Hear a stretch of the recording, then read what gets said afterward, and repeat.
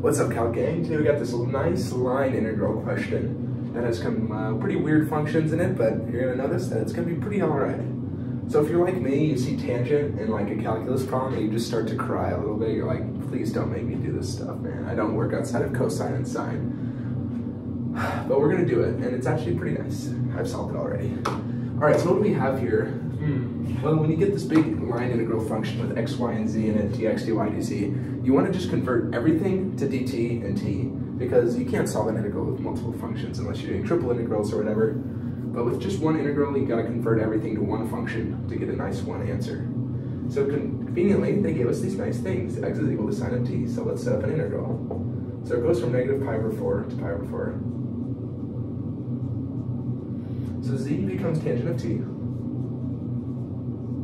But then we have a dx. Now what do we do with the dx? Well, what you actually do is you take the derivative of x with respect to t. So dx is equal to cosine of t dt, right? So we put that in there. Nice. On to our next one.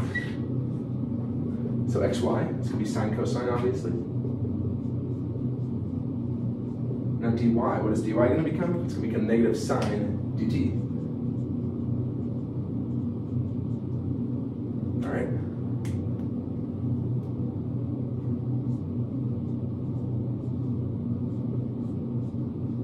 dt, nice handwriting, Grant. Calc gang up. We're not known for English, we're known for calculus. All right, so y squared, so it's going to be plus, so it's going to be cosine squared dz. What is dz? This is the derivative of z. Derivative of tangent is secant squared. All right, put that in there. And you're looking at this and you're probably like, oh, thank God. It cancels, it gives you 1. All right, so we're gonna break this up into 3 integrals because there's pretty much a lot of better ways to do this. So we know that tangent is sine over cosine, so the cosines are gonna cancel out and it's just gonna give us sine, right? All right, so I is equal to negative pi over 4 to pi over 4. So sine of t. I don't know, I like to split up my u sub integrals. So this is dt. So this is gonna go, let's make a u sub out of this. We know that this is gonna equal to negative sine squared of t, cosine of t dt. So let's make a u sub. Let's do this somewhere else.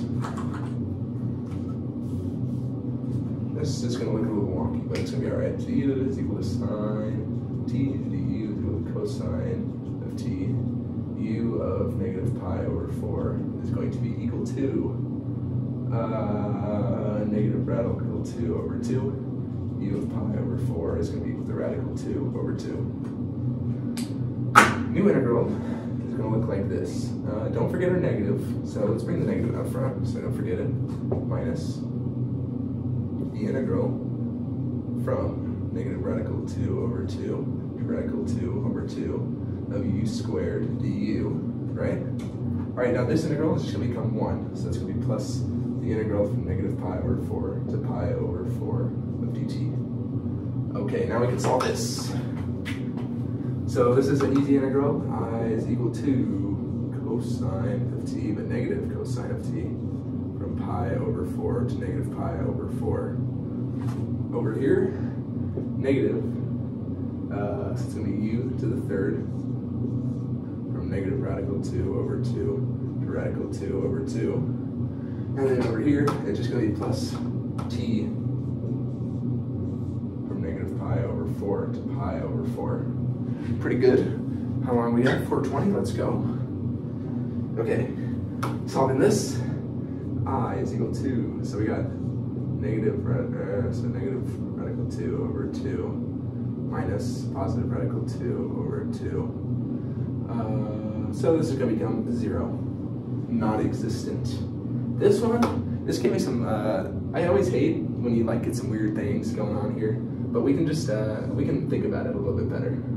So it's going to be radical 2, so if you cube this, it's going to be 2 radical 2, and then over 8, I missed, oh man, I'm really dumb sometimes. This is going to be let's just do u third, and I'm gonna bring out a 1/3, because you know that the 1/3 come out. I don't know if you guys were mad at me when I missed that. 1/3 minus, so radical 2 over 2 over 8 minus negative, so it's gonna be positive 2 radical 2 over 8. So you'll notice that this becomes like 4 radical 2 over 8, so it's gonna be 1 radical 2 over 2 over 3, so it's gonna be minus radical 2 over 6 is what this is gonna become. And I'm pretty sure you guys can figure this one out for yourself. It's gonna be plus pi over 4 minus negative pi over 4. So it's gonna be pi over 2. And there you go, guys. After all this work, honestly, it feels like more trig than calculus. We got our final answer. And yeah, so that's it. Just a lot of things to keep moving, keeping track of. It's just a lot of work, but it's not that hard, really. I mean, like, look at this. You just gotta put things in, and then you figure it out, and like everything cancels out. Like the cosine and the secant cancel, boom. Tangent, cosine, tangent, boom, cancel. You don't actually have to figure out any of this stuff. You can just use easy stuff. So yeah, that's how you do the problem. And yeah, good luck on your calc homework.